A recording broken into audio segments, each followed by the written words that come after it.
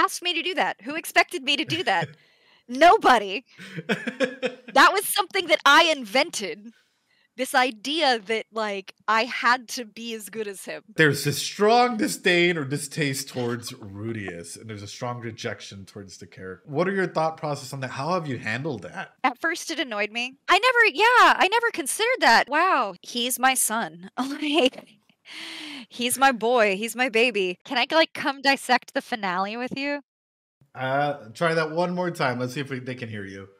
Okay, can everybody hear me? Can anybody hear me? There you go. Now you have chat saying Hi. Oh, hi hello. So. Oh, nobody has ever been this excited to see me before. This is nice. No, it's really flattering. Trust me when I say, like, my entire community is, like, thrilled. Like, you have thousands of fans out there just thrilled to hear you, talk to you, get to even know you a little bit. You guys. Yeah, hi guys. Thank you for being here. You see, there's the we love yous already coming through. Oh, I love you too. Do you want to do a quick little introduction? I'm sure that they already know you, but like all the roles that you've done and whatnot, so they have a little bit more of an idea. Oh gosh, sure. Hi, I'm Maddie Morris. In addition to being the English voice of Rudeus, I do most of the script adaptation for the Mushoku anime. I was the voice of Zazie the Beast in Trigun Stampede. I was Minase Nagisa in Girlfriend Girlfriend. What else do I do? Ed, do you know what do I do? Ed, do you know what I played Miko in Kaguya-sama Love is War. Yeah, and I do a lot of script adaptation. I'm very, very passionate about it, and I am a huge fan of the Mushoku light novel series. And honestly, that's amazing. You know, when we were having our little conversations beforehand, I was like, I wonder what other roles you've done. And seeing that you did like Ikomino and like all the roles that you've listed, I was a little taken back because I'm like analyzing the script, transcribing the script, doing like everything that you do, along with voicing all these different characters. I guess for you, my first question would be, who's your favorite character that you voiced so far and why? Oh gosh. So I always say that this is like picking your favorite children, and I know that you're not supposed to do that, but it's Rudeus. It's always Rudeus. There was a time where he would have been neck and neck with maybe one or two other characters, but it's Rudy forever now. It's my boy. It's your boy. So how far ahead do you read? Go ahead. So they are adapting one book into 4 episodes. So that will mean the end of season 2 here will go through book 12. Mm-hmm. And when we wrapped the first core of season 2, I went ahead and read books 10, 11, 12, whenever that was last summer. And now that we're back in it, I am rereading it just like a few chapters ahead of where the anime is before I do the script or go into record. Sure. And I just saw somebody in the chat said don't spoil. Yeah. If I start to leak spoilers, please yell at me, because I have spoiled myself a lot for things that happen late series, and I don't want to ruin that for anybody in this chat. And it's kind of funny because chat has a no spoiler policy. I'm taking it like one episode at a time, and we read some chapters here and there on here, which is surprising because like my main regard has always been to go ahead and like analyze where the characters are at that moment in time and see how that can change them in the future, right? So I guess my first question going into this is, what got you into voice acting? I always wanted to do theater. I always wanted to be an actor. I wanted to be a stage manager. I wanted to be a sound designer. A techie? I was a techie first, and that was my first love. I got a degree in theater. My undergraduate degree is in acting. Actually, it's in art and performance with a focus on the performing arts. Whatever. Because my college didn't have a real theater program. Fair. But I majored in acting and started auditioning for, I live in Dallas, Texas, and there's a huge, very robust live theater community in Dallas.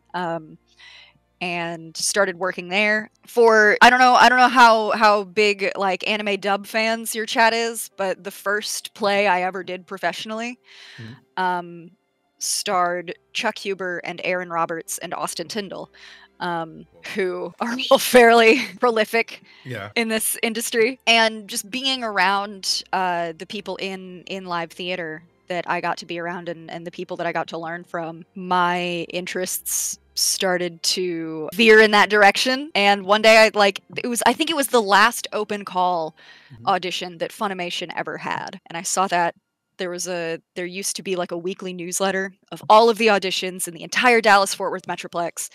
And I scrolled down one day and saw that Funimation was having an open call audition. And I was like, I grew up watching anime. Like, I'm an actor. Like, I bet I can go do this. Right. And I auditioned in, October? I started booking that December, and I never stopped. Wow. So it was kind of an accident. Yeah. But that's amazing, and that's great to hear that you've been able to go ahead and like thrive even with your, performance and arts. Yeah, right? That's amazing. The fact that I've been able to make a living in the arts is incredible. And like I do still get like I see some of my friends and like people I grew up with who have what I would consider quote unquote real jobs. And houses and things. It makes me a little bit insecure, and then I have to remember, like, you wanted this, Maddie. You asked for this. This is the life you pursued. Right. Yeah, I feel very, very fortunate. And I guess I'll throw this even further down the line if you're okay with it, which is... Oh, please. Like, first off, amazing, right? And I will always be, like, a huge advocate for the arts, right? Because I think that, number one, it allows people to go ahead and, like, build their emotional intelligence and be able to go ahead and use a lot of the skills that you learn, like, in theater classes, drama, music, art, whatever that may be, to grow as an individual. But my question for you is, okay, so if that's how you got into voice acting, then what led you to become an actor? Like, what was your motivating spark for that? Ooh, so when I was a kid, I was always very, very shy, super self-conscious. I hated meeting new people. I was the kid who didn't want to order food at restaurants. Like I was too shy to talk to the servers and everything. Sure. And I felt like I had my whole life, like both being shy and being, I think I attribute a lot of this to being socialized as a girl, as a little girl, Right. that I often made myself small and tried not to take up space, both physically and emotionally. Really, I didn't want to need things. I was very much, don't look at me. And I think eventually I realized that all of that time I spent being small, I needed to get something out. Right. And doing it through the stage seemed like the safest place to do it. And that's become the place where I'm the most comfortable being my most authentic self. Sure. And I've had this conversation with other actor friends of mine who one actor in particular that I was talking to, he sees a role as a mask that he gets to put on and be himself through that character, because it's not me, it's the character doing these things. Right. Whereas in my brain, it's the character drops the Maddie Morris in real life mask. Sure. And I get to, be raw and feel whatever the things I am feeling without feeling like I need to filter it. And it's very freeing and it's very comforting to have that outlet. Right. And I love the fact that, first off, you bring this up, and second off, you state that like you were this shy girl that like a lot of individuals were like taught, don't take up space. And absolutely true. And I still hear this today, even with a lot of my clients, right? Where it's still spreading today, and you still have those values of be quiet, don't take up too much space, let the adults speak, so on and so forth, which is very limiting in that regard. but for yourself to have grown and blossomed into the wonderful actor and actress that you are, and given voice to so many characters that are demanding on stage or on screen. And I feel as though maybe, I don't know if you know this, but maybe you have become a big advocate for a lot of people to also speak up and also take space. I hope so. Like, that's because that's the other thing too, is I don't want to place any any blame for that. Like, I don't want to assign responsibility to that to any event or any person. Right. I don't feel like I was ever overtly encouraged to be small. Like, my parents were fantastic. My upbringing was great. I love my family. But somehow I got this idea into my head, and it was fairly damaging for me as a kid. Right. And like, these are things that I'm like still like now as an adult trying to figure out, like, oh, that's why I did life that way for so long. And yeah, like, knowing that there was nothing, like, I can't pinpoint anything in my life that told me, be small, don't need things. But Right. I got that into my head anyway. And so if I can reassure anybody Uh-huh. that they deserve to take up space and they deserve to be authentic and feel the things that they're feeling in that moment, then that is something I want to encourage. And that's powerful. That's amazing. Through that, though, you also brought up something very interesting that we've been talking about since I think the very beginning of Moshiko Tensei, which is mask, right? Mhm. In Mhm. the roles that we all play. I guess for you, right? What mask would you say that you wear on the regular, or what mask do you feel like you incorporate into your life? Because and I'll highlight it with this, right? Masking is normal, chat. I know we've gone over this. We all wear different masks. We all play different roles. Father, son, therapist, whatever your career may Mhm. be. We all have these different roles that we put on and different masks that we attune with them. So, what about yourself?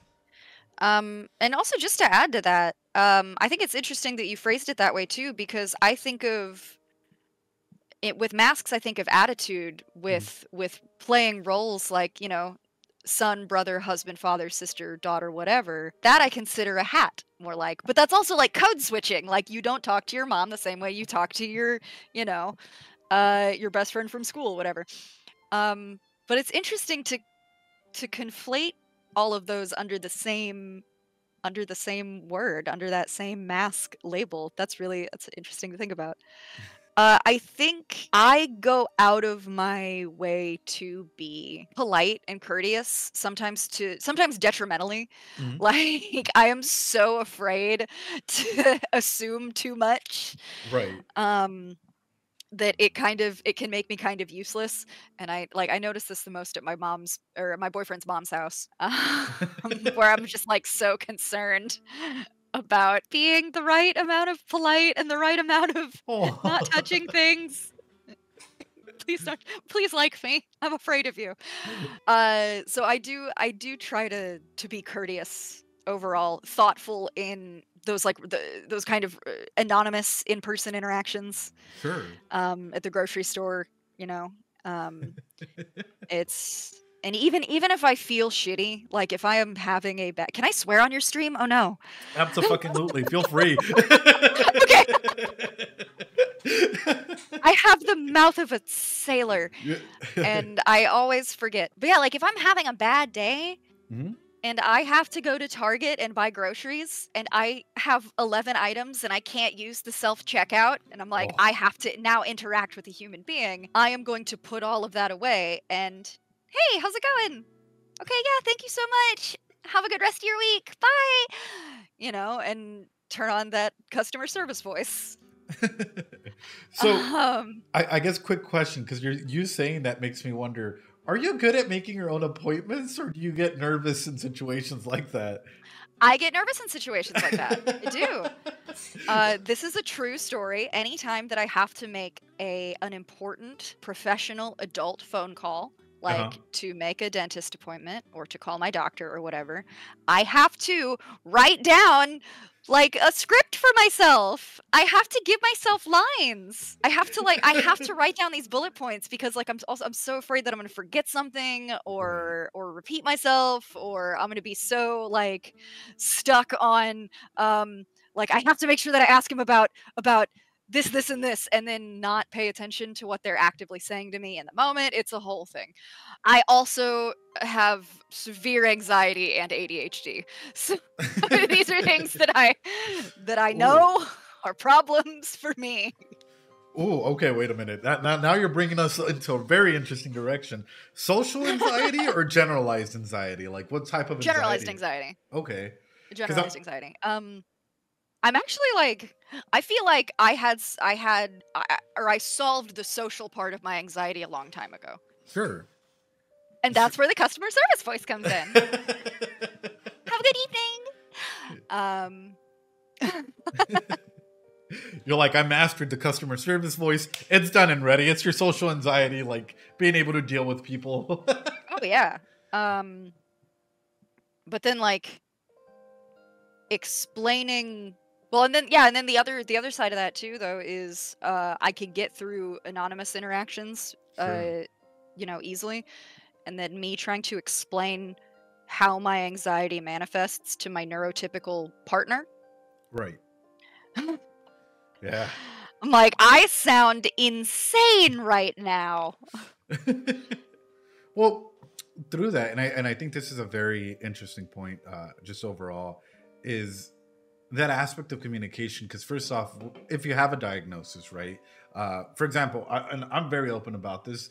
I deal with seasonal depression from time to time. Even as a Mhm. psychologist, I'm very aware of what I deal with, and still communicating that with like your partner or whatnot. Sometimes it can be you don't know how your partner may react, and mental health disorders or mental health diagnoses are luckily being destigmatized slowly, but there's still Mhm. some stigma around it. So for yourself, how is that, or how has that journey been for you to bring that up and talk about that with your partners, with family, with whoever that may be? Oh goodness. It came about with I started talking to my family about it when I started going to therapy mid late 2020, Mm-hmm. because like I'd been on and off antidepressants in college Sure. and never like talked to them about it. Um I didn't know how to broach that You'll topic. But then when I lived with my parents during COVID, and I, started doing therapy on Zoom, or yeah. well, not on Zoom, but the actual like whatever HIPAA compliant portal that I can do it remotely through. Right. And the only way that I stopped being afraid of bringing it up was to just state it as a fact. Like, yeah, I'm starting therapy. Like, I have therapy weekly now. Like, that's what's happening. My dad, I Mhm. think, is where I got all of my things from. I'm almost certain my dad is anxious. I'm certain my dad deals with depression. I'm certain he has ADHD and has never known it. Sure. Um, and my mom is more neurotypical, and she will try to she tries to understand and is getting better, but when she started asking me questions about therapy and everything, it was like she would say something to the effect of like, I just wonder if there's anything that I could have done differently when you were growing up. And I'm like, no, no, no, no, no, no, no, no, no. Like the fact that I am like seeking out and getting healthy help for this. Right. I'm like, Mom, I could be on heroin and I'm not. You did great. Yeah. Like you're a great mom. I mean, okay, I just made the bar sound really low, but come on. but even through that, that's yeah. Oh, I was gonna say, first off, you're a very, like successful, if I might say, individual that people can look up to. So I think your mom did a great job in seeing where you are at the moment. But I don't know. Being on heroin sounds like fun. No, chat. No, I can't believe I need to say this. Don't do heroin. Right? Gosh, chat. Beer before liquor, don't do heroin. Is that the saying? Okay. um, yes, real quick in the chat, someone says you can inherit this stuff. You can, and this is why whenever you go into like therapy or like a psychologist appointment, we do a brief like background history or background assessment into your family history. Um, there's a lot of mental health diagnoses and stuff that can be passed down, including but not limited towards BPD. Symptoms of ADHD can present themselves from like parental figures on down. A lot, like you can think about it, anxiety, depression symptoms, so on and so forth. Especially when like so many of these disorders overlap in the way that their symptoms present, and they're all like everything is a little bit related to everything else. Right. Exactly. So with that, ooh, okay. Now you're prepping me up really, really nicely. I Ooh. appreciate that. So let me ask you, I guess the you that you are today, right? If we can go ahead and just look back at, say, younger you, what piece of advice or what would you tell the younger version of you that you feel really needs to go ahead and hear? Nobody is thinking about you as much as you are afraid they are thinking about you. Ooh, okay. Like everybody is thinking about how everyone is thinking about them. Sure. Nobody has time to think about you the way that you're afraid. And then if you had any questions for a future version of you, what questions would you ask them? Did we stop being codependent? Oof, to the mood. Are we over that yet? Well, that's interesting that you bring that up, and now I gotta dig a little bit there. What stock to invest in? Do the Mavs win? The Mavs win. Go to your past self, invest in Bitcoin. You know. But no. Question for you then is, seeing as though like a lot of these symptomology doesn't go away, anxiety. We can manage a lot of our symptoms to the best of our abilities or even subside them to the best that we can. Do you feel like you're like maybe an aspect of your anxiety is what causes you to attach or maybe become a little codependent? I think so. Yeah, absolutely. I am an anxious attacher. Mm-hmm. On top of everything else, and I have chased people in my past. Sure. Which has, I don't want to say worked out ever. It's sometimes it's worked, it's never worked out. Fair. Yeah, right? Yeah. Yeah, I don't know what more to elaborate on that about.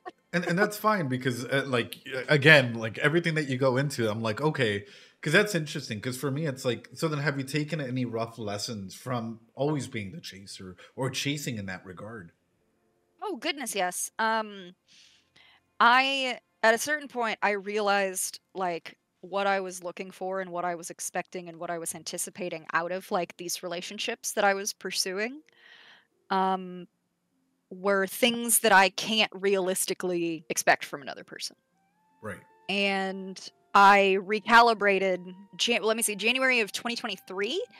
I went to a month-long Shakespeare acting intensive in Massachusetts. And it was the methodology of this this acting company is centering yourself and focusing on your feelings and how you react to things and how you process things and not blocking it and allowing those things to flow through you in whatever way they come up.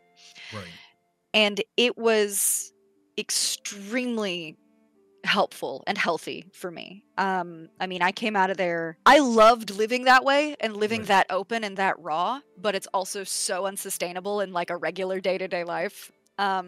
Yeah.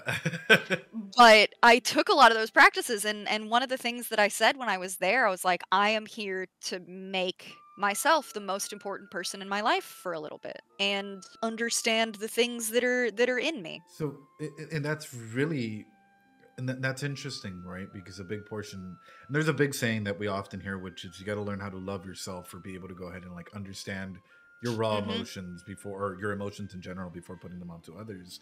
Mhm. Which brings in, I guess, the next element of the second part, I guess, which is, what do you think has been the key to your happiness so far? Then, Understanding that a lot of things that have hurt me are not about me. Everybody else is dealing with their own shit, right? and by and large, I would say when somebody hurts you, it's so much more about them than it is about you. And it has made me a much more forgiving person. Hmm. It has allowed me to move on Right, much easier from a lot of different things. Like I used to take everything so personally. right. I used to take everything so personally. And the biggest thing that I've internalized is it's not about you, Maddie. Like it's a weird type of narcissism Right. to be afraid, like, come on, Maddie. Like, come on, Maddie. Again, like, not everybody is thinking about you that much. It's okay. You see, for me, that it's really, really interesting because and you can always feel free to correct me if I'm wrong or whatnot. But it sounds as though you were putting a lot of pressure on yourself as a kid. Like there was a lot of cognitive distortions, a lot of anxiety, a lot of everything that just kept stockpiling onto yourself until you maybe started addressing it later on throughout your adulthood. Gosh, yeah. Oh, gosh. A lot of my, I think a lot of my anxiety as a kid, like, and Mhm. as an adolescent, was trying to live up to my brother, my big brother. And who asked me to do that? Who expected me to do that? Nobody. That was something that I invented. This idea that, like, I had to be as good as him at Right, all of the same things. And surprise, surprise, we're different people. We like different things. We're good at different things. And I right. can't be him. But oh my gosh, this is uh one of the most amazing things that ever happened to me as a teenager Mm. was I had expressed that thought, like, oh, I'm only doing this because my brother did it and I have to, like, prove that I'm as smart as my brother, whatever. Right. I said that to my high school physics teacher, who was also my brother's high school physics teacher. And he latched onto that Oh, and no. made, like, I became his project for the rest of the year. And then, like, right before we graduated, he was like, "Do you remember when you said this?" And I'm like, "Yes." Like, he sat me down in the library and he gave me, like, the most, like, end of the B movie, like, locker room speech, like, motivational speech I've ever heard in my life. Oh. And it was wonderful, yeah, because I mean, also, he was a physics teacher, I was an art kid, like, my Right. brother was great at physics. My brother's an architect, like, great applied math, that is the way in which he is smart. Right. And for my physics teacher to be like, "Look, you don't So, need to get an A in this class for you to be a worthwhile human being." And I'm like, "Okay, thank you." oh, and and honestly, like teachers, professors have a lot of impact on us growing up, right? I think on a lot of Mhm. individuals, they're like the front line of defense whenever it comes to encouraging people to step up and step out of their shell Oh, or yeah. heal or do 1,001 things. And through that, that's powerful that your professor actually was able to go ahead and share that with you. And also, thank you for being so vulnerable, by the way, Of and course, sharing these absolutely. stories. I love being vulnerable, and I love, like, getting to walk into a room where people are open to that and accepting of that, because I do it kind of a lot anyway. I overcorrected. Yeah, I think it's fun. I think it's fun. Like, this is where human connection is. This is why I like the arts. This is why I like acting. Is this is the truth of us. Right. And I think when we go down to the raw elements that make us us, right? This is how we build those genuine connections that we're talking about. Hmm. We share experiences based off on that. Um, And I guess through that comes in, I guess if you don't mind, just like a further exploratory question for you, which is, if you were to encapsulate, it's a two-parter question. Number one, if you could go ahead and like encapsulate your life into a book right now, what title would you give that book? And then the second part is, what chapters do you feel have the most written in them in your life story so far? Oh goodness. Oh gosh, that's such a good question. Wow. Thank you. Cuz like I'm thinking about it and I want to put, I want to throw out some, perfect short little witticism, but the ones that I'm coming up with I'm like that don't no longer align with my values. Right. Like I wouldn't want to call it that anymore. For a minute I thought about fake it till you make it, because one of the best pieces of advice I'd ever gotten was the trick to being a confident actor is acting the part of a confident person. Right. Ooh. And that was true and very helpful for me for a long time, and now it's no longer true for me or helpful for me. But it helped a lot for a long time, and I do want to like put that back out there, but that was also just a really classy way to say fake it till you make it. Right. Oh, Chad saying because you made it. Oh, oh, that's very sweet. Hey, full disclosure, I got rejected by an agency like 2 days ago. Oh no. Success is fickle. Yeah, the life of an actor. But that's the other thing too, is part of the way that I've made it is not giving a shit about it 2 days later. Right. Like, oh well. You got to know how to brush it off. Yeah. Oh gosh. So well then I guess accepting rejection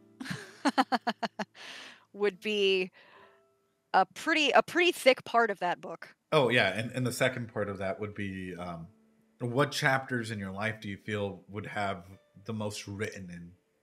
Yeah.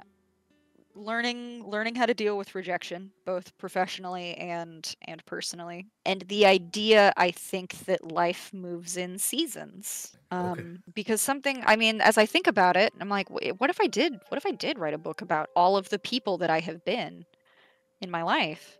Mm-hmm.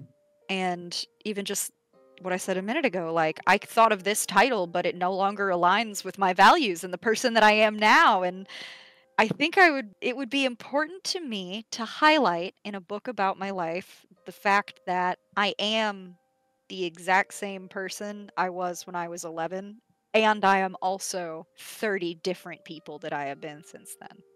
Right. They all still exist in there. Right. I think that's lovely. I don't know. I'm going to think about that a lot. I'll be thinking about that for like the next 2 weeks. You're like, oh no, here it comes. Your brain's going to hyperfixate. That's an interesting perspective. And again, some of these questions, like, yeah, they make us think a little bit. They make us self-reflect a little bit in that, which I guess comes into my future orientation as well, which is 50, 60, 100 years from now. How do you want people to remember you? She was fun. She was fun. Sure. Yeah, I don't need it to be some grand thing. I don't need to be remembered and canonized, Mm-hmm. But I would like for the people that I touched throughout my life as a person or as an artist or however, Mm-hmm. It would be nice if when somebody remembers me, they go, yeah, she was fun. And through that, right, I think your voice will probably live on forever. Gosh. In a very interesting In a literal way. Yeah, in a literal way. Your voice will literally live on forever for as long as there's the ability to go ahead and keep any of the shows out, like, out there. Yeah, until we lose the ability to hold digital media. Exactly. We have Blu-rays. Wild chat. So, I guess past that comes in my follow-up question, which is, you were talking about rejection, right? And it's going to be a two-parter question on rejection. And I guess the first one, I'll go ahead and personalize it and I'll center in on it, which is, okay. I know, right? You're like, oh gosh. Like, let's buckle up. Buckle up. Chet already knows this. I feel like that's why Chet's like, oh yeah, no, he's swinging. When it comes to, I guess, rejection, do you feel, or first off, what parts of yourself do you feel like you were rejecting, if you have rejected any parts of yourself? And number two, Um, oh, go ahead. hmm. Oh no, go ahead. Yeah. And number two was going to be for rejection.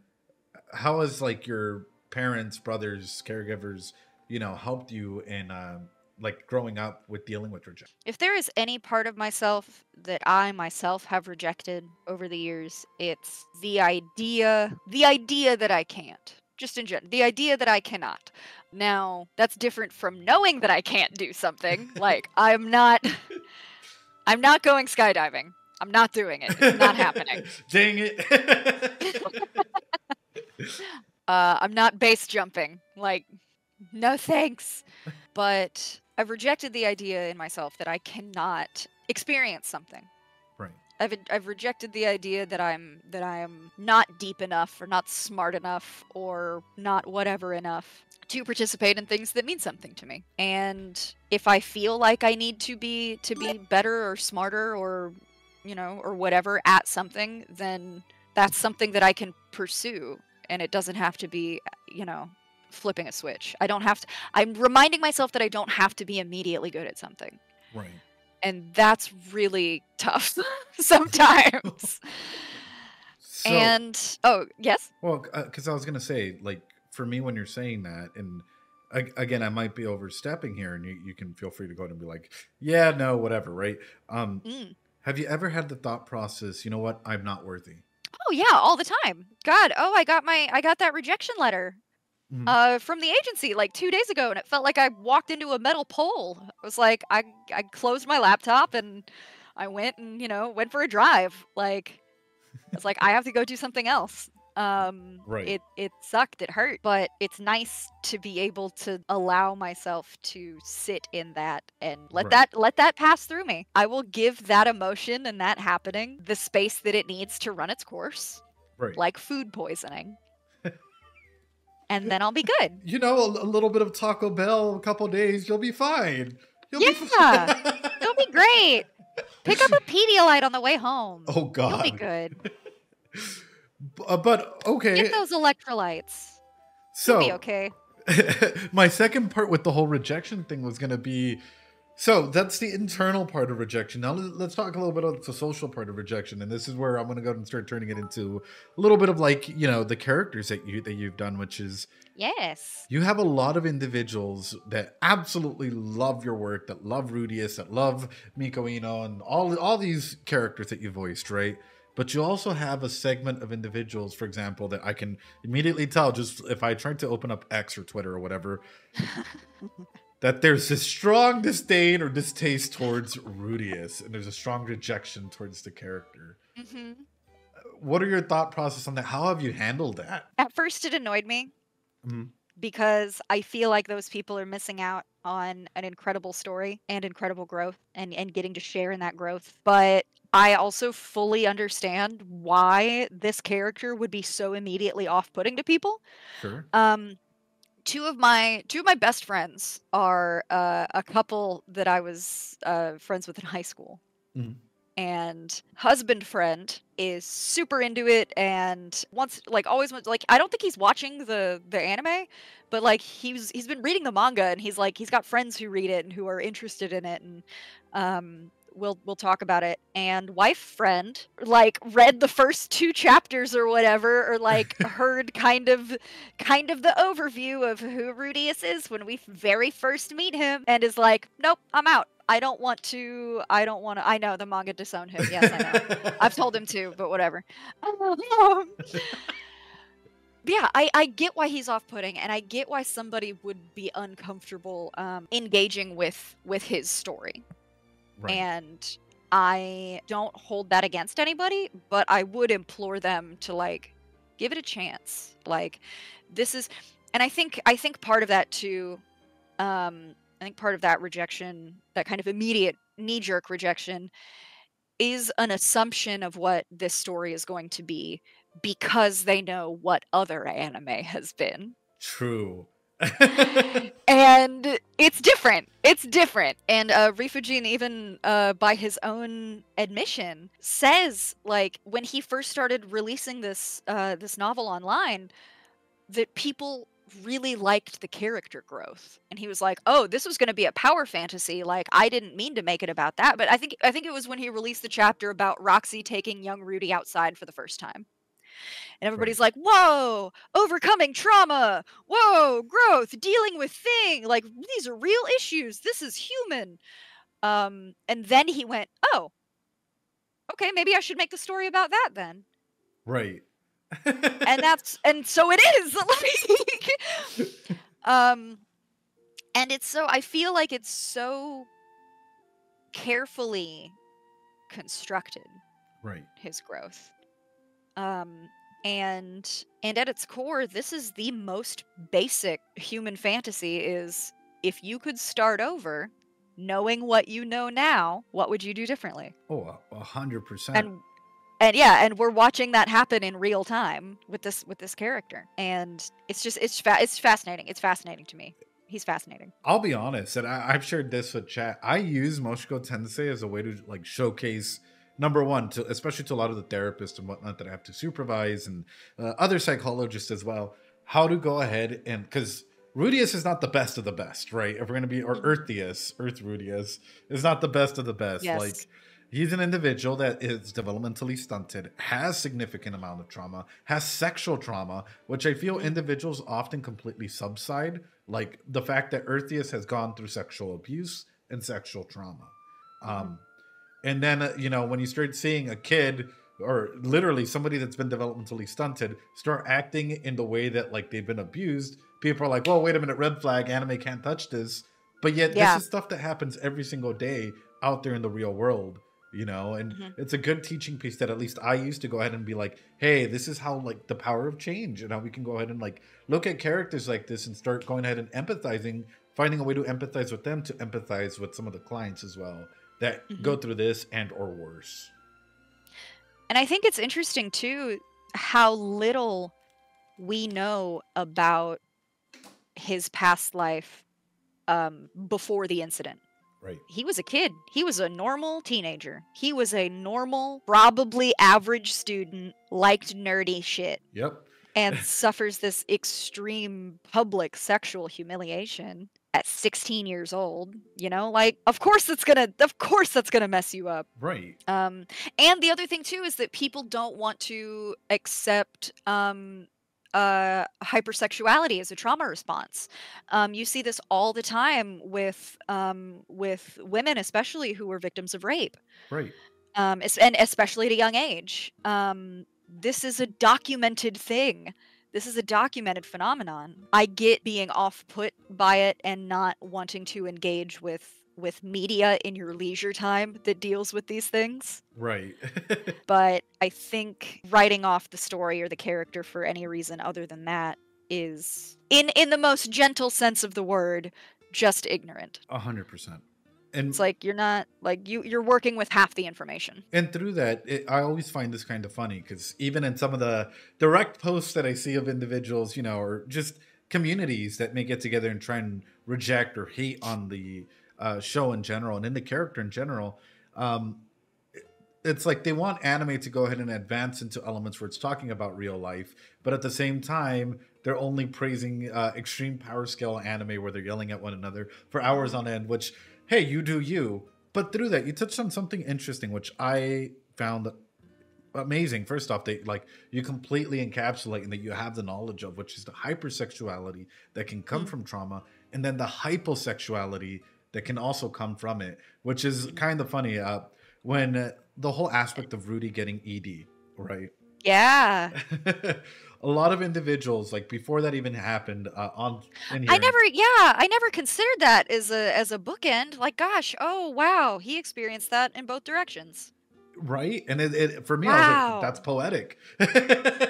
Yeah, and kind of also goes to show how that manifested in this new body with this new physiology. and these new hormones. And this new Like, developing brain. and this new developing brain and this like, wow, holy shit, I never considered that. That is so interesting. That is very interesting to think about that way.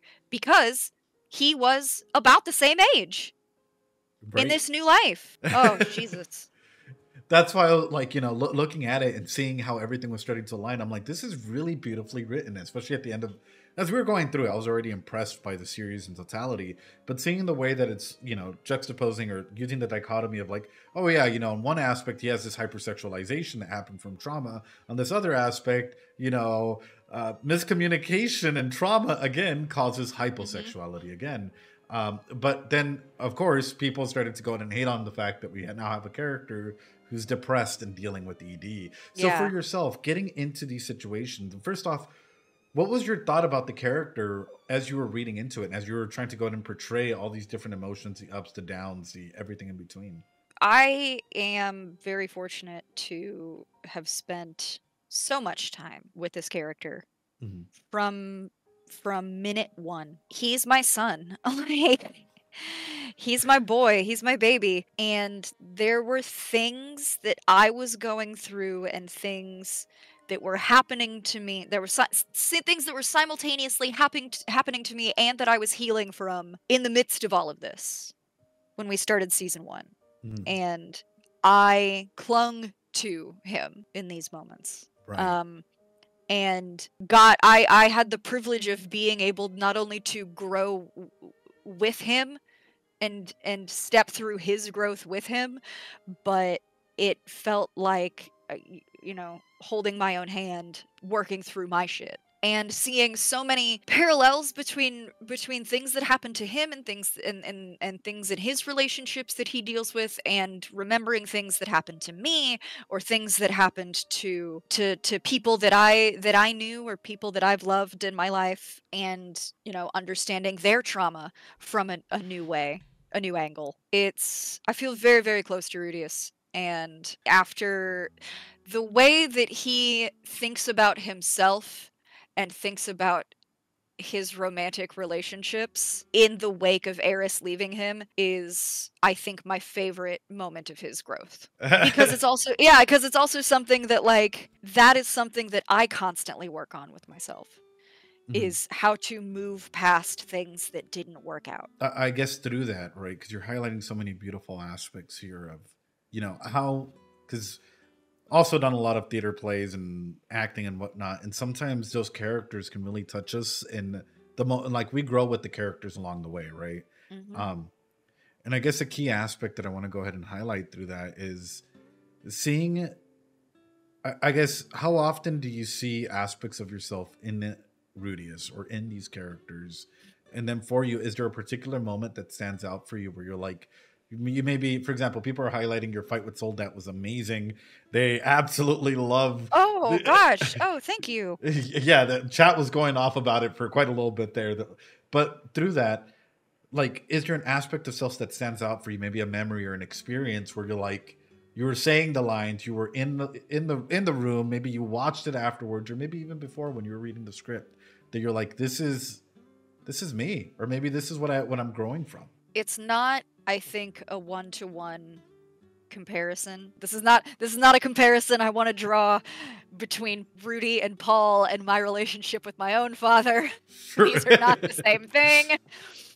But the fight with Paul in season 1 Right. really, really stands out to me. It hit at either exactly the wrong or exactly the right time, and I cried all the way through that reading the book, and I cried all the way through that watching the episode subbed. I cried when I was adapting the episode, and I cried when I was standing in the booth doing it. Like, it was a lot. It was a lot, and it was a lot in this way of, like, it I was allowed to feel very raw Sure. in this idea of, why is nothing I do good enough for you? And I don't, again, I don't want to act like, you know, That's not a thing that I need to hash out with my own father in real life. Right.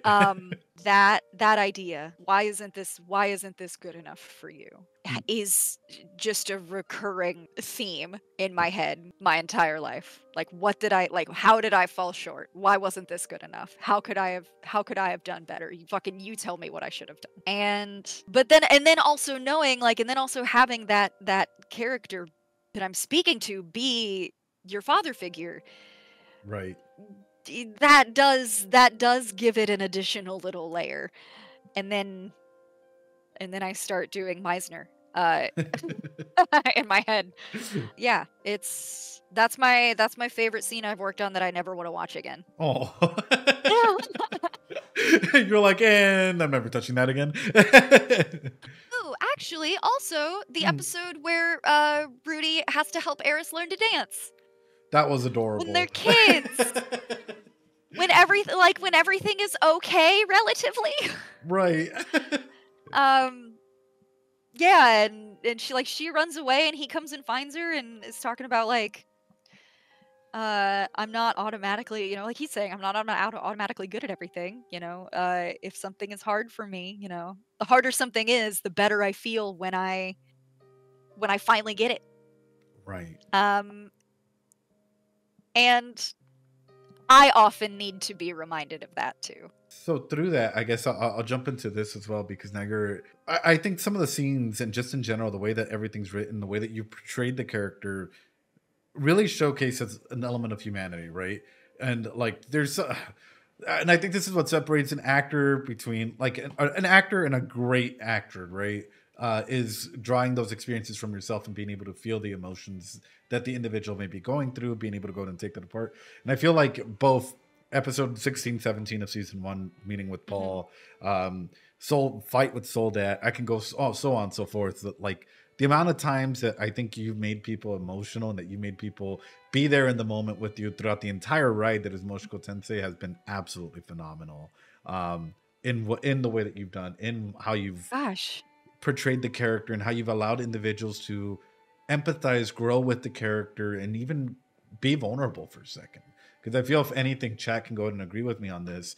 There's been times where even like as myself looking at, I'm like, I understand the reasoning logically, like why everything's going on, but we're all tearing up in here. We're all crying. We're all, in our feels for a moment there. And that's powerful. And that I don't know, for me, I consider you to be a great actress, an absolutely amazing individual that can get us to experience these emotions.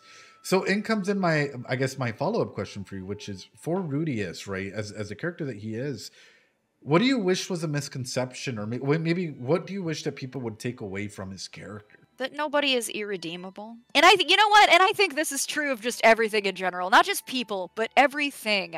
There is a difference between this is bad and this is not for me. Right. I would like people to internalize that.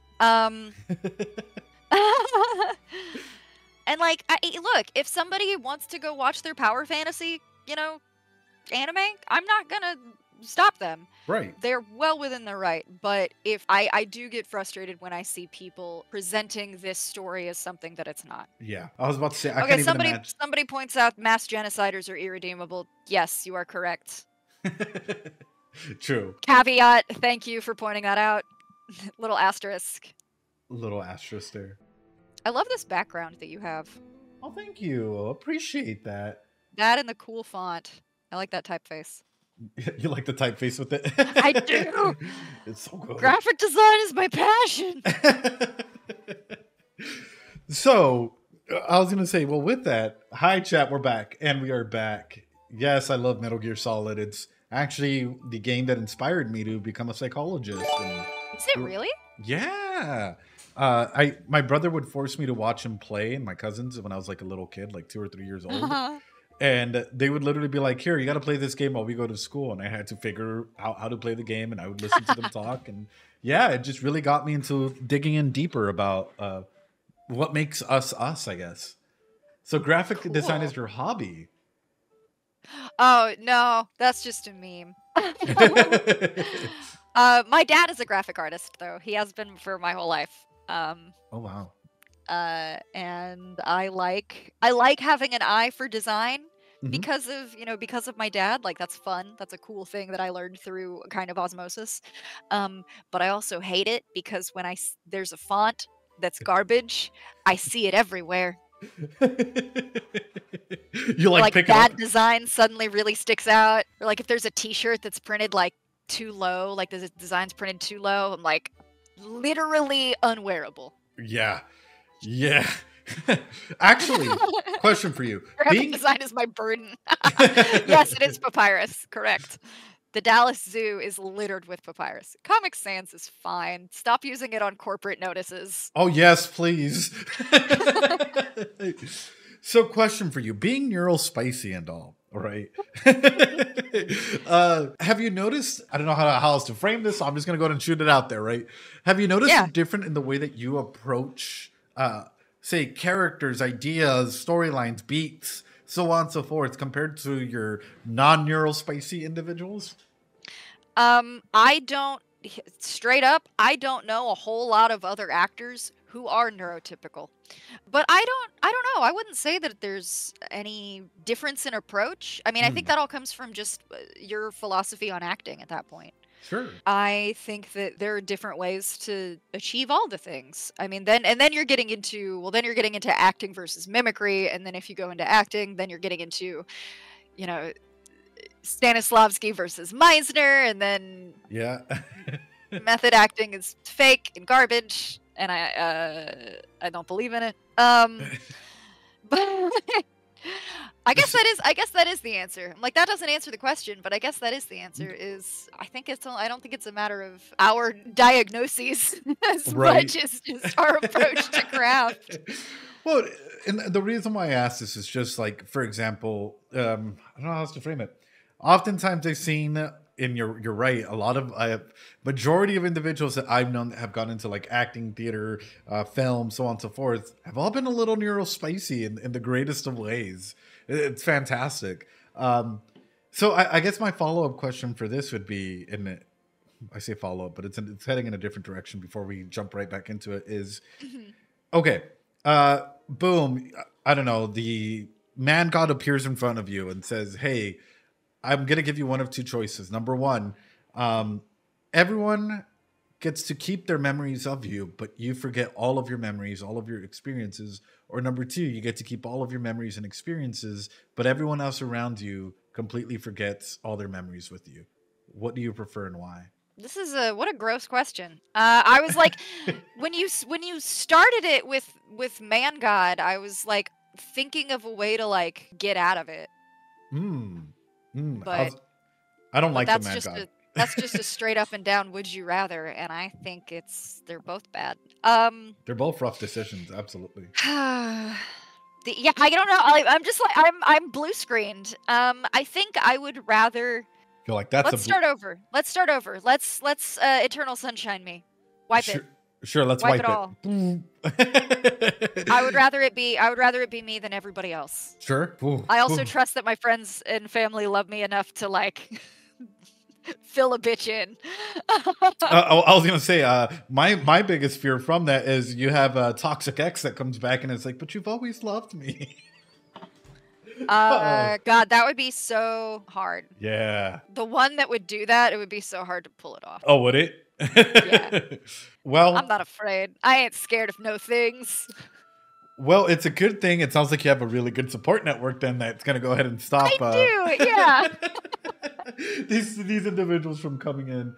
Can't have a toxic ex if you don't have an ex at all. Could be a friend also, not even romantically. That is a big brain play, though. Right, right. But through that, okay, so there's a list of questions that chat has for you that they've been preparing. I'm just gonna go through, see what you Yeah. think of it, and we'll. Can you adopt me? It would be cool. No, not that question. That it's getting thrown out of the way. Are you a small cat? Oh, are you a cat person? Ah, that's interesting. I'll adopt you if you're a small cat. If you could identify Rudeus as a fruit, which one would it be and why? A fruit? Yeah. A coconut. A coconut. What team are you? Team Sylphie, Roxy, or Eris, and why? I think Roxy, because I understand why she's an object of worship to Rudeus, and I think there's something really beautiful that she doesn't know how much she did for him by taking him outside the fucking gate. Like, there's something, I don't know, there's something lovely that, you know, she did this beautiful saintly thing, and she has absolutely no idea how important it was. Right. Roxy's my girl. Roxy's your girl. I'm glad she's coming back. I have a theory on That's her. my wife! I have a theory on her that, like, I feel like chat's been going crazy about. I don't really tend to read ahead, so I don't really know what will come. Ooh, but, okay. But I have a theory, and I guess I'm going to ask you this: is Rudy about to relapse? Because all the points are all the signs are pointing towards him relapsing, and Roxy being there to take care of him for that. I'm not sure how to answer that. What are the spoiler rules here? You could choose to answer however you want to answer. Chat's the only one that has the major spoiler rules, I guess. That's why they're throwing up the rat. Dude, y'all, I told my director about the rat, like, the other day, in my session the other day. I have a question. That was very exciting. Is he going to relapse? Without elaborating at all, I will say yes. Wonderful. Okay. And if I, Madeleine Morris, am codependent Sylphie, then I totally get it. Like, I'm totally on board. Like, I understand everything that happens next. Like, I may not agree with it, I may not think it was the right decision, but I understand why everything that happens. I love the way that you're just like, I get it. It's my son. Oh, it's my son. Oh. So, what was your first? What are your favorite animes? Actually, this one. Yeah. One of my favorites that really launched me into being an anime fan was Yu Yu Hakusho. Ooh, okay. Back on when that was on Toonami. Yeah. Let me look around my room. I'm at my parents' house. I'm in my childhood bedroom right now. Oh. Surrounded by anime shit from when I was a kid. So let's see, what do I have? I have Sayuki, and I've got Full Metal Alchemist, and Assassination Classroom. Assassination Classroom has to be, like, in my top 3 of all time. Is Kurama my favorite Yu Yu Hakusho character? Yes or yes? No, it is Hiei. I am sorry. Toonami was a shit, chat. Man, Toonami was so great. Those afternoon years. Oh yeah. I'd get off the bus. Ugh. I was the first, my bus stop coming home from school was the very first stop every day. It was the first stop on the route. So I got home and I would only miss about 5 minutes of Toonami. Oh, nice. Awesome. I remember running home and, like, turning it on and literally staying all the way until Toonami ended before Adult Swim came on. And I was like, oh, this is great. This is great. Trying to catch up on Naruto or Inuyasha or anything. Yeah. Inuyasha. I really loved Inuyasha. Yeah, Mushoku, Assassination Classroom, Yu Yu Hakusho, Revolutionary Girl Utena. Classic. You said Utena. Now, I got scared for a second because there's another character named Utena at the moment that I think a lot of people know about. Uh-oh. Big O. Toonami went big. Gushing over magical girls. Yeah, chat's going wild with it. Revolutionary Girl Utena mentioned. Yep. So the next question that I have in here is, did you watch or read Moshiko Tensei prior to getting the role of Rudeus? So this all kind of happened at the same time. It was, let me set the stage for you. Sure. It was late 2020. It was mid-December of 2020. The anime industry was just starting to figure out how it was going to work over the pandemic. And so people were starting to get jobs again. And shows were going to start up. I happened to see a trailer for this show. I don't know why. I watched the trailer. Right. But I texted a friend who's an employee who worked on the full-time writing team at Crunchyroll, or at the time Funimation. and I said, hey, if there needs to be overhire this season, I would love to write this show. Like even kind of jokingly, really. I was like, hey, tell them that I want this. Like tell Right. them give it to me. And I'm like, I'm not an employee. I get called, like I do only get called when there's overflow work. Right. And there's never a guarantee that there will be any. And then I get a text a couple of days later that's like, hey, do you want to do the scripts for Mushoku Tensei? Oh. And I said, I do. And I texted my friend again and I said, what happened? Like they just offered it to me. And she goes, oh, yeah, we had a meeting and everybody looked at it and went, oh, that's an isekai harem show. I don't want to write that. And I went, well, Maddie said she wants it. And everybody just said, okay. Because of the reputation of these genres, everyone else passed on this show. Wow. And I'd seen the trailer and I fell in love. I was like, great, okay, let's do it. And this was right before Christmas break. Right. And so I got on Amazon and I bought the first 3 books and I immediately I devoured them. And I was really excited and I was like, I wrote the first episode over New Year's or something. Mm-hmm. It was everything I needed. I loved doing it. It was so much fun. I really sunk into these books. I found out that Jeremy Inman was going to be the director. Right. And I texted him and I said, hey, I have never written a script for you before. Can I come shadow a few of these sessions? Sure. So I get a feel for your style, how you want, the dialogue to flow, I want to know how you prefer things. And he goes, oh, well, you don't need to come shadow, because I kind of wanted you to be in it. Oh. And I went, oh. I was like, oh, okay, shit, okay, cool, neat. And I'm thinking one of the girls, because Right. until this point, I had never played a boy Right. in anime for more than about 2 lines. And I was like, which of these girls would be fun to audition for? And then a couple hours later, he texts me again and he goes, how's your boy voice? And I went, oh, shit. It's like, I don't know. Nobody's ever booked it. And I jumped in the booth and recorded, just a little bit of a little snippet for him. And I sent it to his email. And he was like, great, come play Rudeus. Whoa. And I was like, oh, shit, okay. The other weird thing that was happening at this time is I was so fucking depressed. Right. At this time that I was genuinely considering quitting acting. Whoa. And that plus my insecurity about playing this particular part in this particular show, I spent the entire first 2 episodes. So there's about 3 or 4 weeks of time when this show kicked up where I could feasibly have dropped out of the show. And I still wanted to write it. I still wanted to do the scripts. I still wanted to be in for that because I was so into that. Like I was sold. The puzzle of it was beautiful. I was having fun doing that. Right. I didn't trust myself as an actor. Mm-hmm. And up until we had episode 2 in the can, I thought about like, I could quit today. Today could be the day. I could still back out. Like there's still time. They could still replace me. And I just dragged my feet on it too long. And went, well, I guess I'm in it forever now.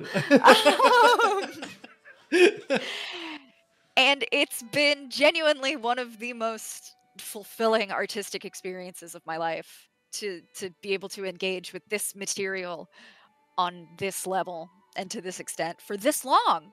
Right.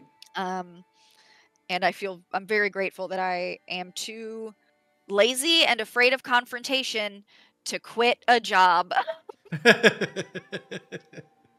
Ended up saving you this time. Oh. Can't keep getting away with this. Yeah, so that's weird. So that's the story. But that's a wild story. Like, yo. Yeah, that was about 5 weeks of my life from start to finish. Wow. From the time that I saw the trailer to the time that I was committed to doing the show. There It you was a go. month and a half. That was the holidays. That was Christmas and New Year's, baby. Chat was saying you had your own depressed magician arc. I did. I have one every like 3 years, man. Oh. Catch me in December, baby. Oh. It's not good. Is it the holidays that affect you holiday time? No, I love the fucking holidays. That's what really pisses me off about it. I'm like, goddamn seasonal depression. Like, I am supposed to be holly, and I am told jolly. You're like, there's no jolly. There is no jolly there. Oh. Like, there is no Christmas spirit.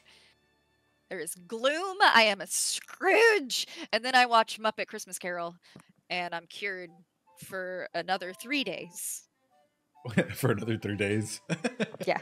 And then I have to pick something else. So comes in another question here. That's I see two, like, people are messaging me all over, like, ask this question, ask that question. In the chat says, how did you prepare for the morning after the Eris scene, or Eris leaving scene? You know what? We recorded those scenes. And this is why I like working with Inman in particular. The lead director on this show, is he will let me record full scenes at a time. Like some directors like will go like line by line, some will go in little chunks. Inman will highlight an entire scene and we'll preview the whole scene in context, and then I'll record the whole thing. Oh wow. And it's really nice to have that flow and have that build. Right. Because the entire conversation before Eris and Rudy sleep together for the first time is deeply vulnerable. Right. And in the context of not only their, trauma bonding, but that it's your first love, Right. And you just think about that. Like, think about who you had a crush on when you were 13. Right. Think about how much, like, I don't know. I just put myself back in that headspace, and you let yourself go there, and you let yourself think about, like, wow, yeah, I remember how vastly important this moment like would have been for me, and getting to be, getting to play in that very like heightened childlike intensity really carries over on you. And it's very intense. It's very heavy. And when it suddenly comes crashing down in the very next scene when she's gone, break my heart. and I just rode the wave. You just exist with the moment, and it got to me. It's sad. It hurts. Like, I can only imagine. I have to imagine, like, what that would feel like having this taken away from you. Right. And that's, I don't know, it's just not something, it's just not, I don't take feelings lightly. That's why I'm an actor. Like, feelings are very important to me. So on that same line, they came back and they asked, do you fear Eris's eventual return as a voice actor? Oh, why would I? Right. I don't know. Unless that means something about what is going to happen in that scene that I'm not aware of yet. Oops. Uh-oh. I don't know. I haven't read that far. Ooh, okay. But I will say I love working with Lindsay Seidel, who's the dub voice actor for Eris. I think I've said Lindsay is so talented that she makes me want to quit acting. Cause I'm just like, I'll never be as good.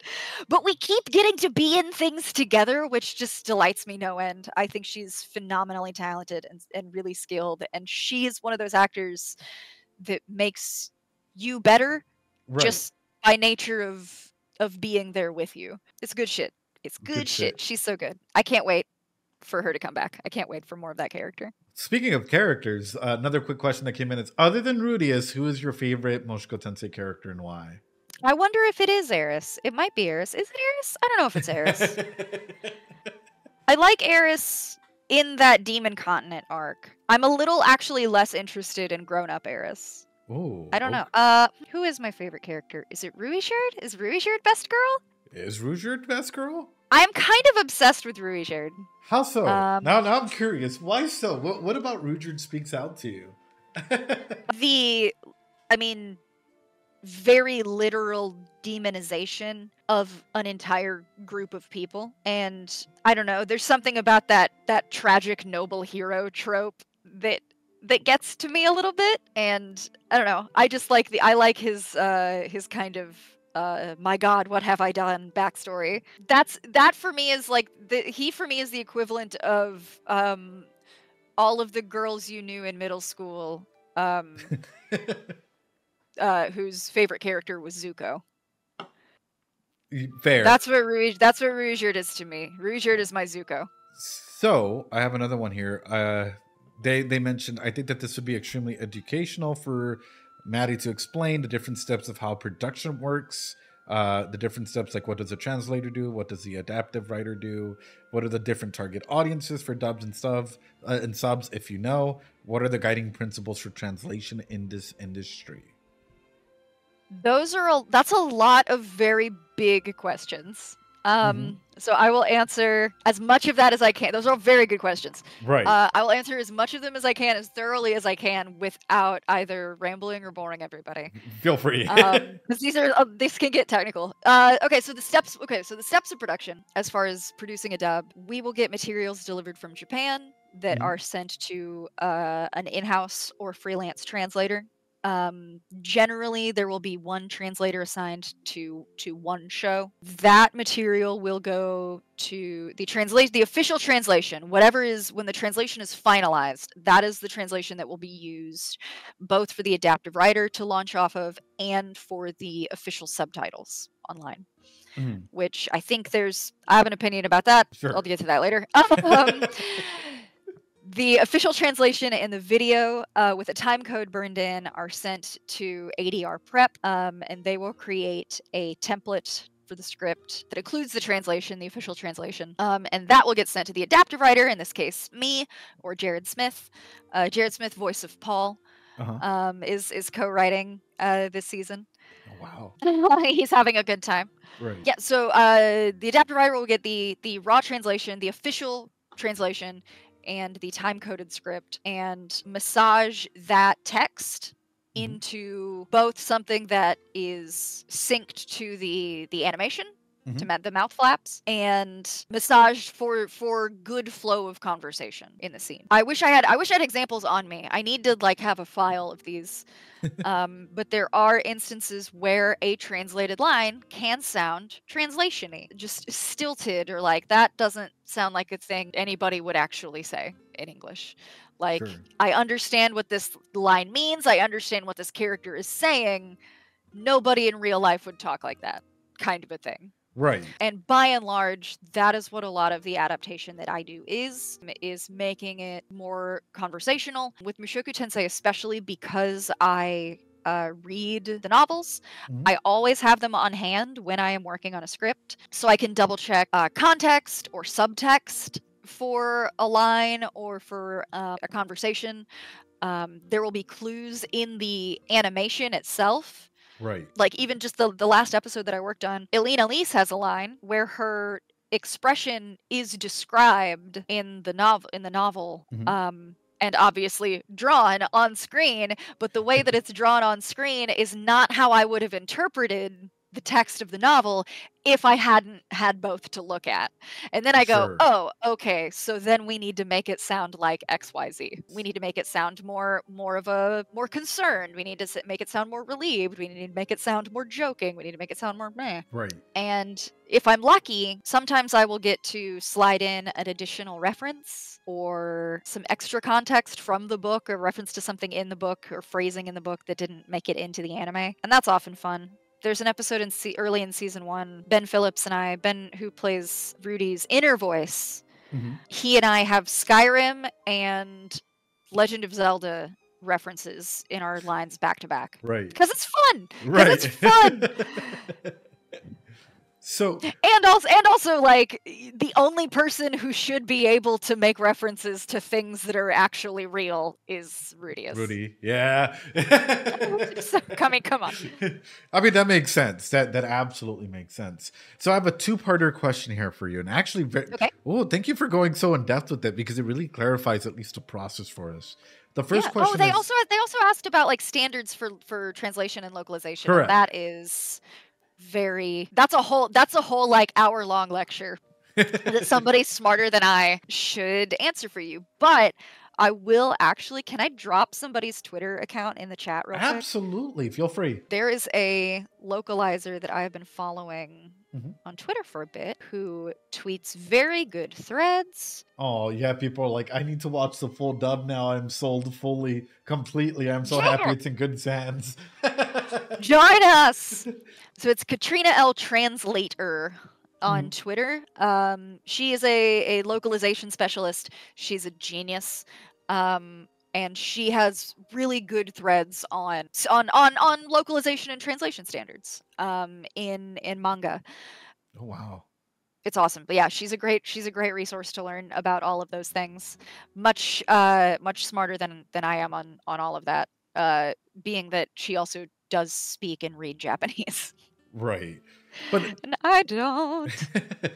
but even through that, like the next two questions, one of them I guess you might have answered already, but I just want to make sure that we touch on it because it's being asked a lot, which is how much freedom do you have when it comes to, you know, any sort of adaptive writing or translating, whatever that may be. I would like to say a lot, but that's because I prefer to approach it creatively. Right. There are, and I think this is a pitfall of the job where people say, "Oh, we can't stray too far from the translation," Mm-hmm. and oftentimes the easiest solution is to just edit that exact line of dialogue as translated until it fits the animation. Right. And that can be fine, that can work out. It often comes off as stilted or vague. Mm-hmm. Ooh, well, here's a little insight that I think explains that too. Sure. English is a low context language where I can craft a sentence with exactly the right words in exactly the right order to give you exactly the right nuance. Like I can use the words in an order to construct exactly what I mean. Low context language. You don't need Right. to know anything about the sentence before I give you the sentence. Japanese is an extremely high context language where the same words in the same order could be 8 different sentences in 8 different tenses, verb Wow. tenses, Yeah. depending on the context, depending on who's around.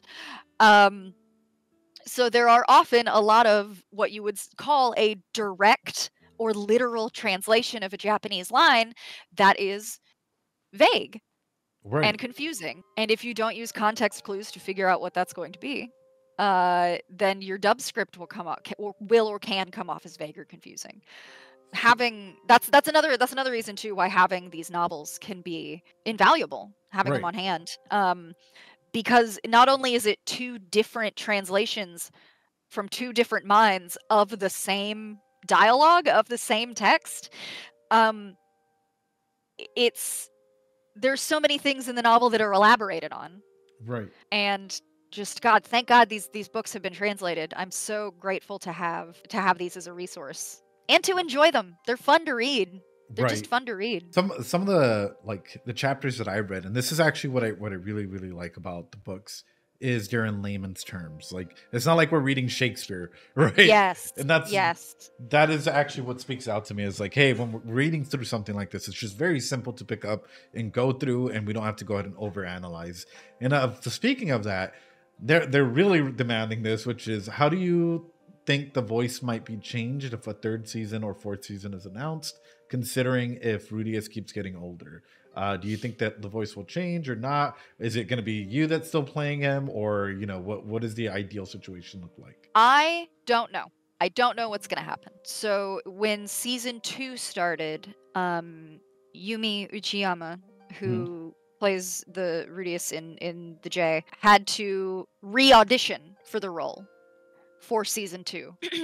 And generally, a dub will follow whatever casting conventions the sub uses. Right. So if they are to keep her on for a 3rd season, then I probably would also stay on. I don't expect that to happen. Like, I'm not anticipating anything. It's because it's also easier to assume it won't happen Right. to assume that it will. So it could be that I get replaced. I've been prepared for this from the get-go. Like, I knew the day would come. They grow up so fast. I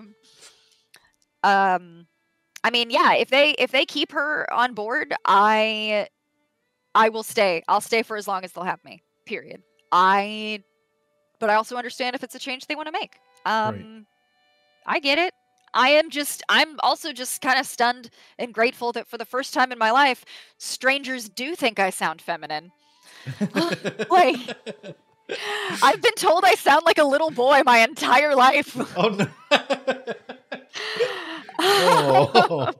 And now finally it's like, oh, who's this middle-aged, this cringe middle-aged lady? And I'm like, you think I sound like a lady? Oh. Oh my gosh.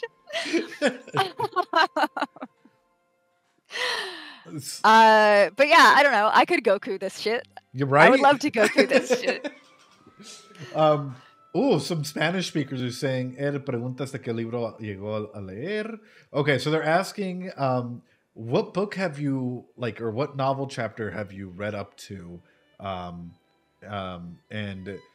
yeah, I guess what novel chapter are you at the moment? So I mentioned early in the stream that I have read through book 12, but that was last summer. And so I have, as I reread, as I'm working through it, I'm only staying a little bit ahead of where the anime is. So I have now reread through book 11. And today I'm going to start rereading book 12 in advance of the rest of the season. This most recent episode that we dubbed that will come out next Sunday, a week from today. Let me look. I have this book right here in front of me, so hang on. Okay, this most recent episode that I just recorded on is almost 200 pages of book. Like, they zoomed to the end of book 11. Like, they cut out so much in this episode. It's a little crazy to me. Right. But now there's so much cool stuff that we get to spend more time on now. You guys, I know they skipped a lot. But I know they skipped a lot, but they had to. You don't want them to skip anything in book 12. Come on, you don't. Nobody does. 7 chapters in one episode. Wow. This is why we need 1 hour episodes. Yeah. Oh, one of our episodes would be amazing. Now, speaking as the person who would have had to be in charge of the fighting god language, had they adapted that, thanks. Thanks for skipping it, gang. You're like, and we're good. Generally, I've really enjoyed the pacing of Mushoku, but yeah, they're starting to really zoom through some stuff. Ooh, okay. So another question came through, and it's asking, what do you think about the rat and all that happens in that part of the story will do to the people? Will do to people that read it or enjoy it? I think 30% of people who are into the show are going to drop it. Ooh, okay. I think I say 30% will drop it. I do know about it. I haven't read up to that, but I know what happens. And I would like to say that if you hadn't dropped the show by that point already, that you're on board for whatever. But the show does change again significantly in a way that just may not do it for some people. Sure. Yeah, it adds a new aspect to the show that I can see feeling unsatisfying if you are comfortable with what the show has been up to that point, I guess. Right. Change is hard, y'all. Change is hard. follow Rudeus's path there. Change is hard, guys. Relapse happens. It's okay. We'll be fine. But they also didn't show. Oh wow. Okay, Chad is going wild with you just saying that, and it's in slow mode. Oh gosh. Mods, do you mind taking off slow mode just for a second here? I kind of want to experience what Chad is actually go like crazy without a 20-second delay here, please. Rat wave. Hold, yeah, right. Oh, she said it, guys. Rat wave is my favorite she genre said it. of music. Rat wave. Go ahead, guys. And now you're actually seeing it in full effect. So, I guess my overall thing is, yeah, okay, yeah. You guys are going back into slow mode. I don't trust you guys anymore. Or maybe not. There was one, I saw one message about ADHD in there, and I'm like, appropriately, it zipped right by. Right, appropriately. I couldn't tell what it said. So, okay. Jumping into this, I honestly think, like, all of the questions, by the way, chat, great job, and all the questions that you've asked, it's very, very interesting. Just your journey and what you've done so far, and how you've acclimated to all the characters. And for me, it's like whenever we've been on some of the, or whenever you've interacted with one of the discussion posts that I'm in, and I'm like, there you go, you're clarifying all the random hate that comes through. And it's amazing to see how actively you are involved with individuals and reading stuff or just interacting with them in the back and forth. It's awesome to see.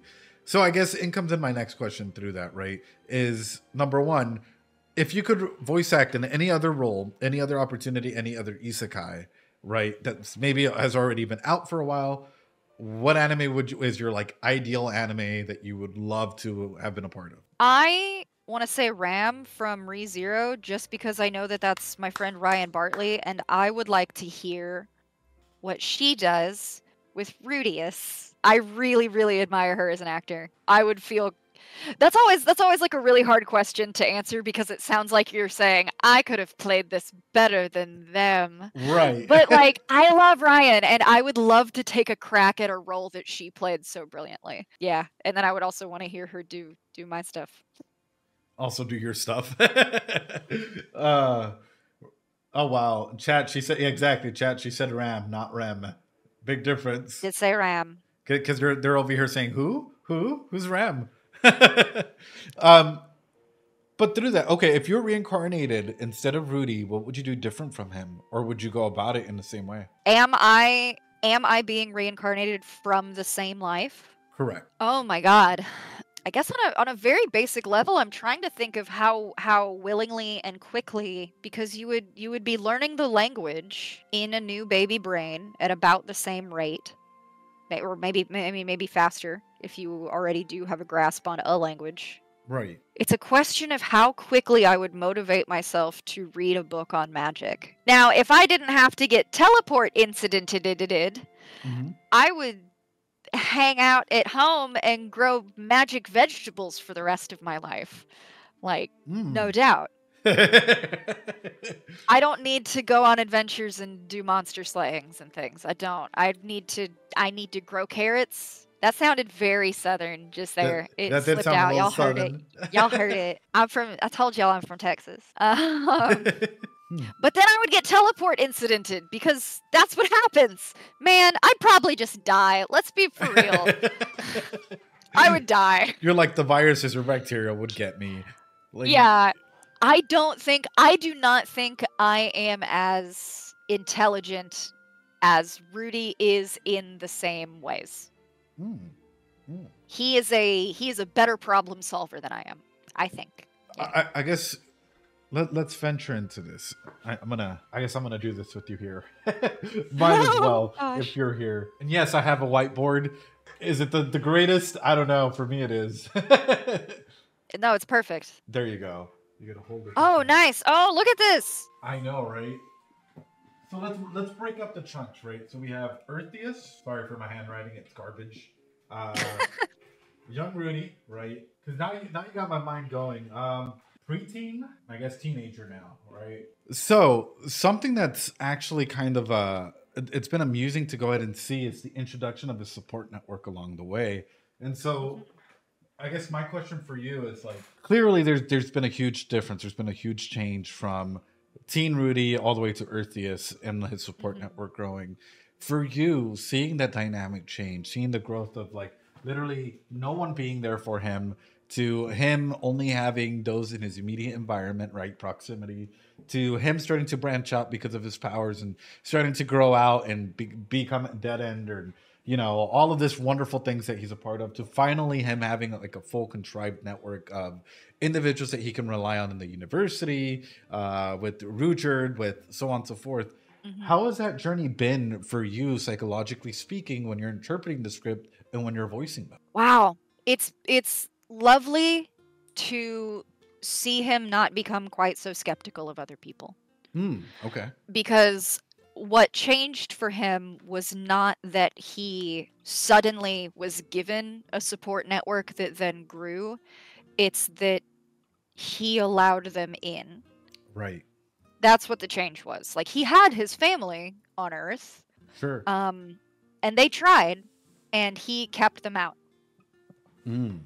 And when he made the decision to go, I probably shouldn't do that, and he learns to trust people, it's interesting to see how those lessons are learned. Right.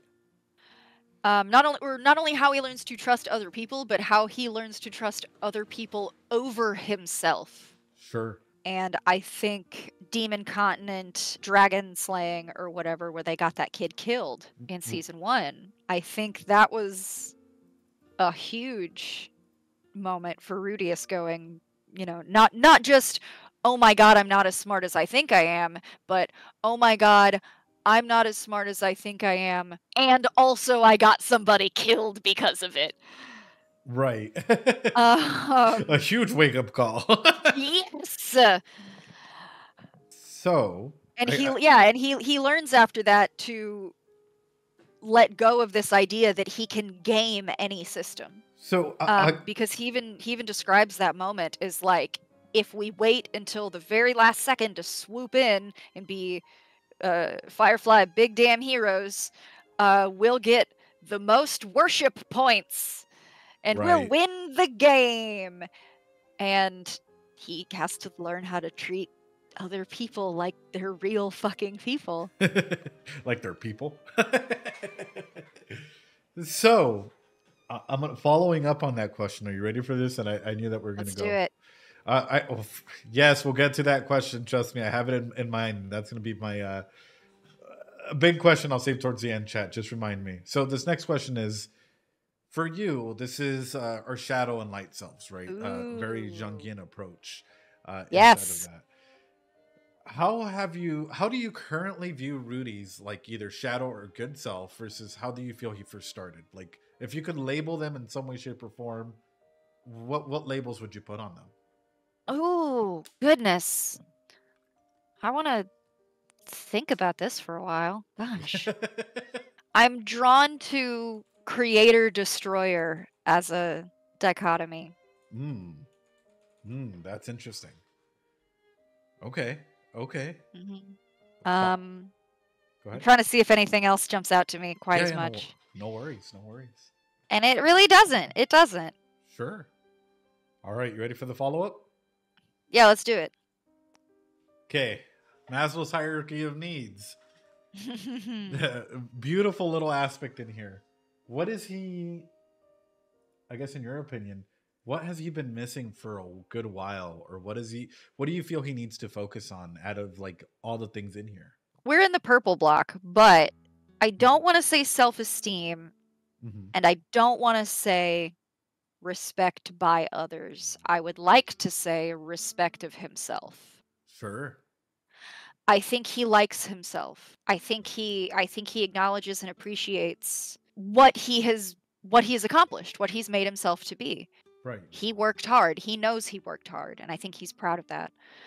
He likes himself. I think he loves himself. I think this entire show, the impetus for the entire show is self-love.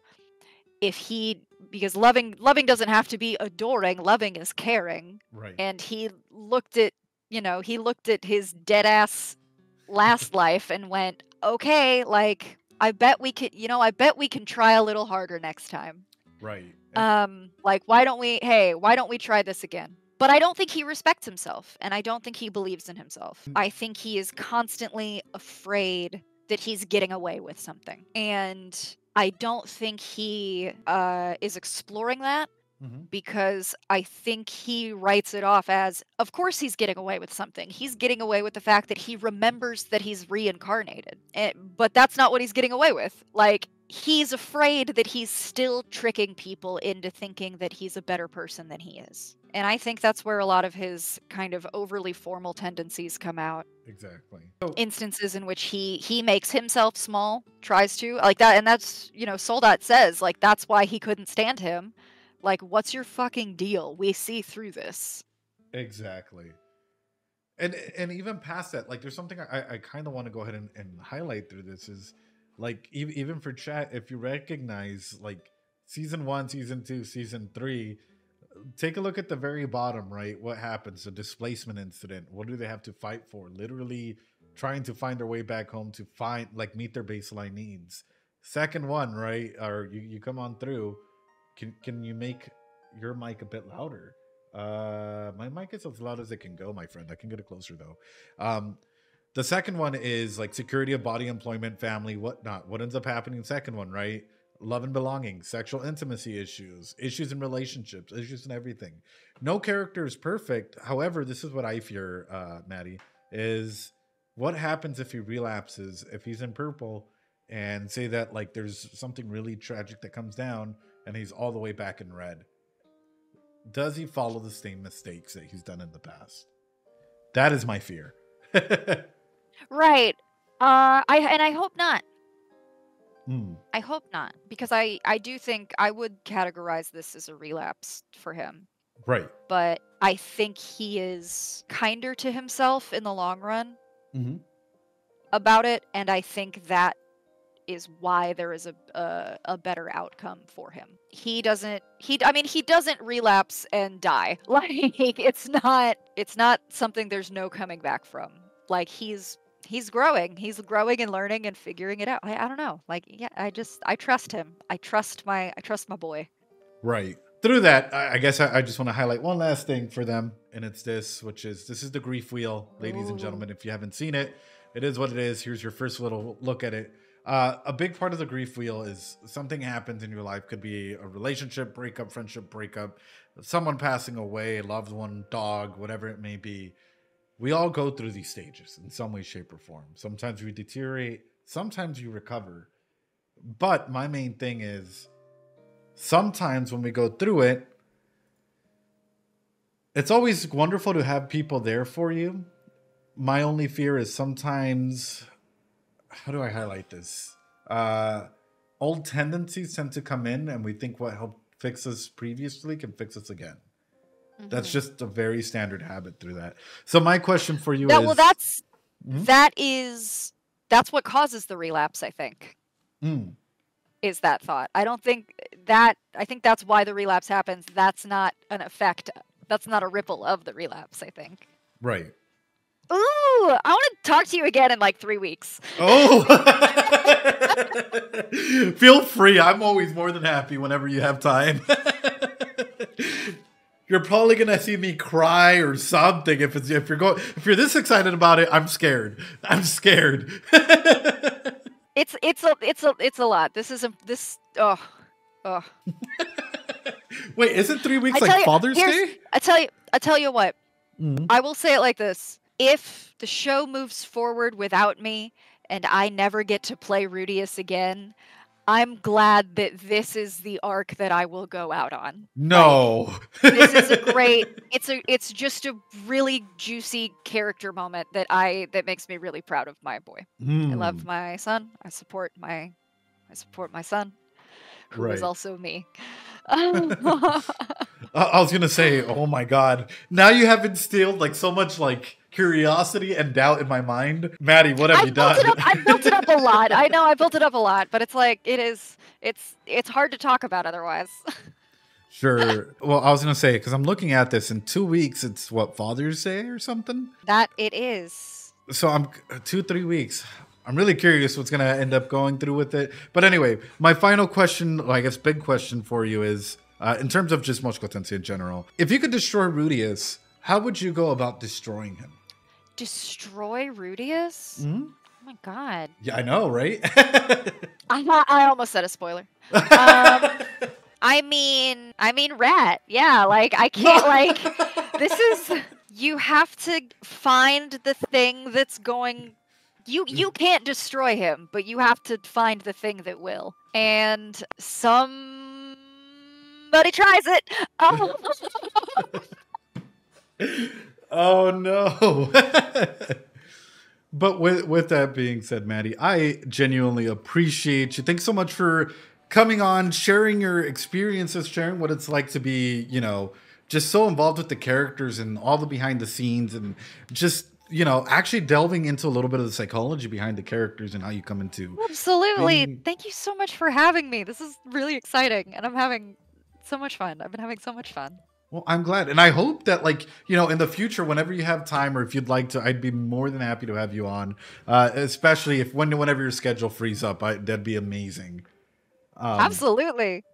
With that being said, anything exciting that you're working on? Anything you want to shout out to all the people here? Or anything that you want to say to them before we end the interview, I guess?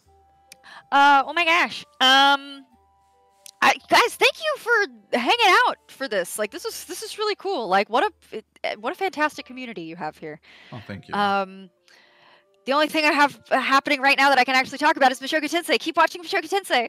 I don't care what language you watch it in. I don't care if you watch it, read the book.